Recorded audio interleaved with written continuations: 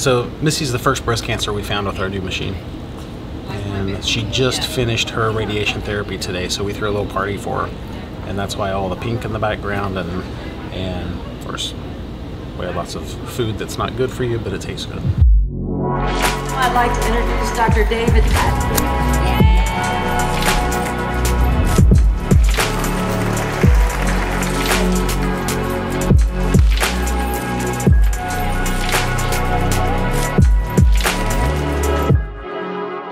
Missy's worked for me for a lot of years, and our new mammography unit was convenient enough that Missy actually got a mammogram done. Okay. Where'd the Trish thing Get a jail-free card. Thank you. I'm always curious of what I got you. You do such a good job. Everybody's getting a hug today, so you are too. So I've been an employee with Dr. Patton for 11 years, and we moved to this new location, and we have top-of-the-art equipment, and we started doing mammograms when we moved here. And so I decided, because of my age, that I could be a test person.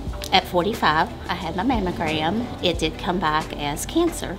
Today I just finished up my last radiation treatment, and it's been a long journey, but now I try to advocate to everybody that that they too need one. I think that there's a stereotype with mammograms, that they're horrible and that they hurt and that they're awful, and that's not the case at all. With the new technology that we have, and the 3D and the ABIS and so forth, you know, it just takes a few seconds. Your insurance pays for it.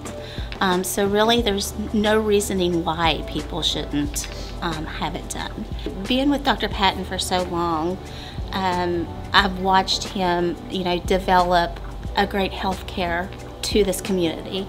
And I mean, I'm thankful for that in itself, that he doesn't just set a goal, reach that goal, and is satisfied. I'm glad and blessed that he takes it to the next step and offers the top-of-the-notch technology and offers what he does. You know, he's trying to make this a whole wellness type of office, and I'm thankful for that.